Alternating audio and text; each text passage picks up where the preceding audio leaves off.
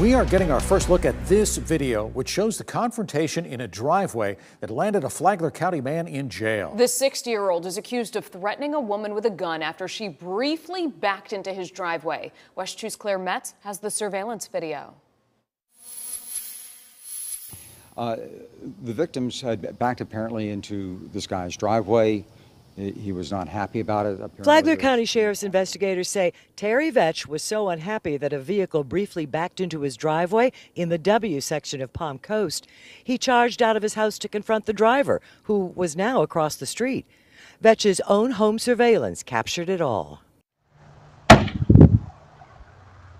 your piece of my driveway. We've seen many times where the anger gets a hold of somebody and they lose control about what they're supposed to do. The unfortunate thing is sometimes that ends in death.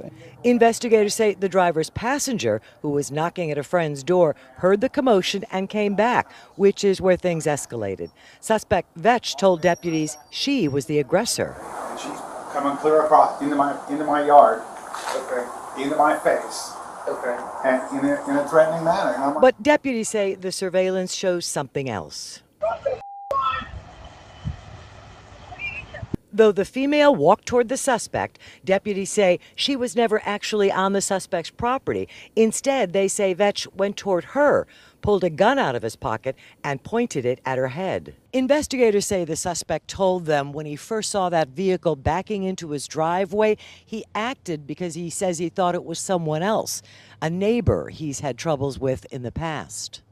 But it wasn't that neighbor, and investigators say by the time the enraged homeowner came outside, the vehicle was gone, the driver pulling forward to the correct property across the street.